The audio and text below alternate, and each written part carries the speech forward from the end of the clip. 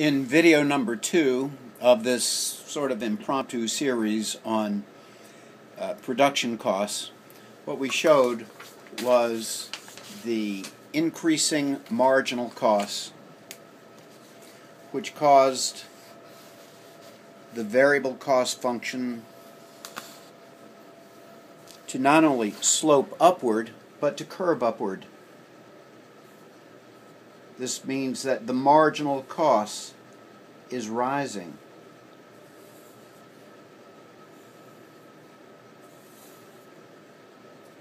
See how the marginal costs of additional units of output are rising?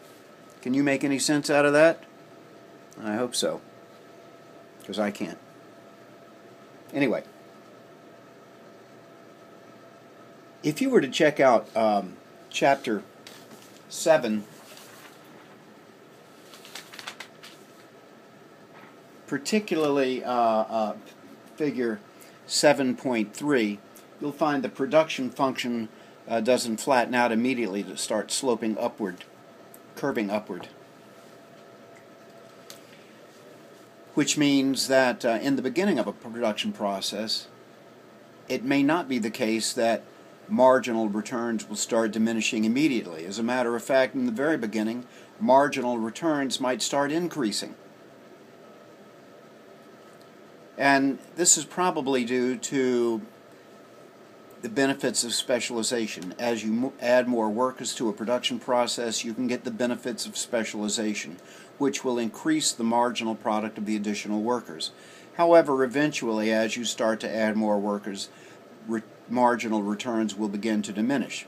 And as you know from the last video, diminishing marginal returns will cause marginal costs to increase.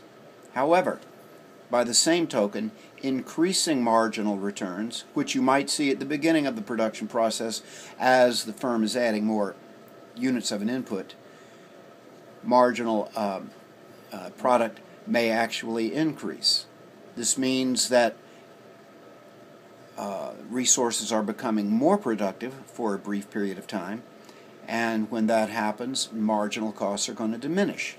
Now, just as this upward curving variable cost function indicated rising marginal costs, as you might imagine, a flattening variable cost function would indicate diminishing marginal costs. Let me show you what that looks like.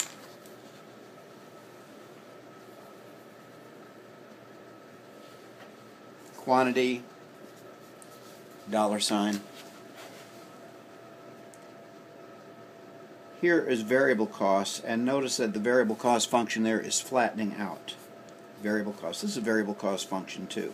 Notice in both cases they are positively sloped, and that is of course because as you produce more of something, the variable costs are going to rise. Here it is rising at an increasing rate. Here, as you can see, the variable cost function is rising at a decreasing rate. Let's see what that does to marginal costs. Here's the first unit of output right there. Here's the marginal cost of the first unit of output. Here's the second unit of output.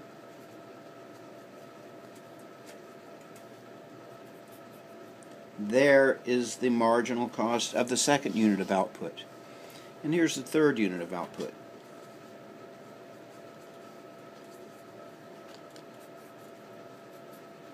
There is the marginal cost of the third unit of output. So you can see that in this case, right here,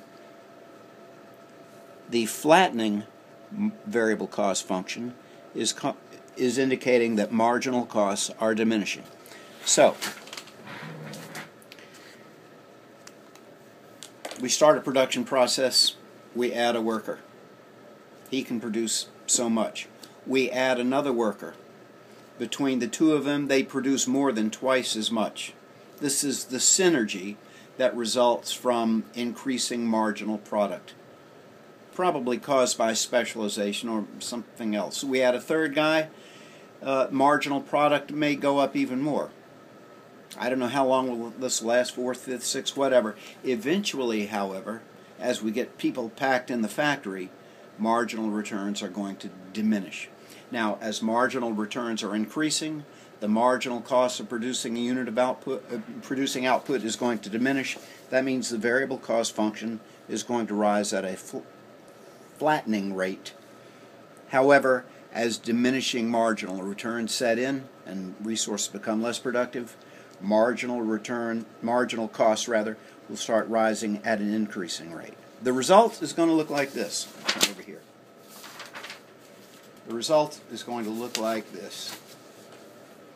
Let me draw a big graph here so it's real easy to see. Quantity, $. In the beginning, the variable cost function will begin rising at a decreasing rate. Notice how it's still positively sloping. At some point, however, it'll start rising at an increasing rate. Here, we see that marginal costs are falling. Here, marginal costs are rising. Now, this is the variable cost function. Fixed costs are still going to be horizontal. Fixed costs are still going to look like this. The total cost, of course, is going to be vertically parallel to the variable cost function, as I explained in the first video. So we just, at every unit of output, add this distance to the variable cost function right there, and we're going to get a total cost function that's going to look like this.